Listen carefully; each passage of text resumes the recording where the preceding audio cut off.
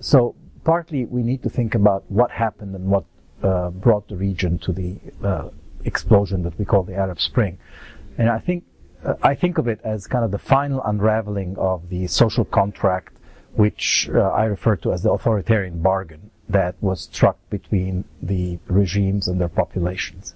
And that social contract basically said, we are going to be, if you do certain things, we're going to take care of you, you're going to be included, especially if you get an education, you're going to join the middle class, primarily through a government job.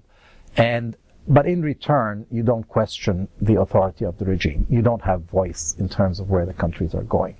And that social contract worked for the 60s and the 70s, and then it started becoming eroded from the government side, where people got an education, but they didn't get the government jobs. The government jobs were slow to come, and they kept queuing, waiting for these government jobs, which explains the very high unemployment rates. So you really want a formal job. Most formal jobs are in the government. The private sector is considered to be captured by the cronies of the regime, and you only get those jobs if you're connected. And so if you want to join the middle class, you get a government job. But as the government jobs were no longer forthcoming, the youth felt more and more frustrated. And high unemployment rates are just one side of that frustration, but general sense of exclusion from.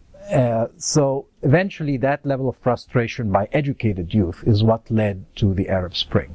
It's not the poor who joined the Arab Spring. They've been excluded for a long time, and they never expected to be part of that social contract.